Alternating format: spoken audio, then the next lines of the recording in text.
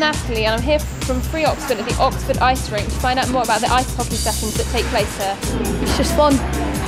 It's fun. Because it's fun and it's good exercise. I'm good at ice skates, so I probably am good at ice hockey. I'm here with Jane, who's a recruitment officer here at the Stick and Puck session. So what goes on at this session?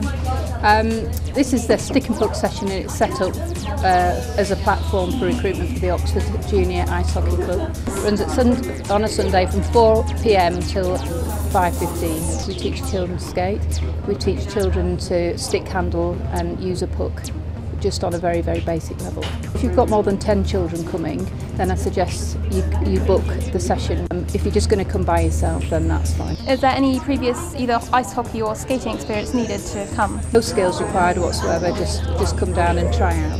Do anyone have to own equipment? You can come to the ice rink, you can borrow skates for free from the ice rink, and then the ice hockey club will provide helmets, stick and gloves. What age do the children have to be to come down? Well, we aim this session for between 5 and 14-year-olds primarily, but we do accept 16-year-olds.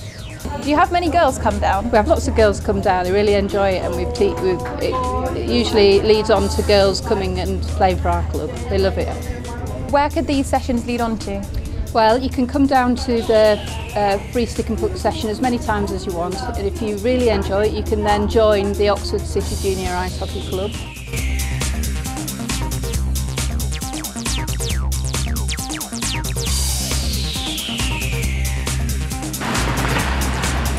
Well, it looks like these guys are having fun, and even I'm on the ice. This is Natalie Taylor from Free Oxford, signing off from here at Oxford Ice Rink.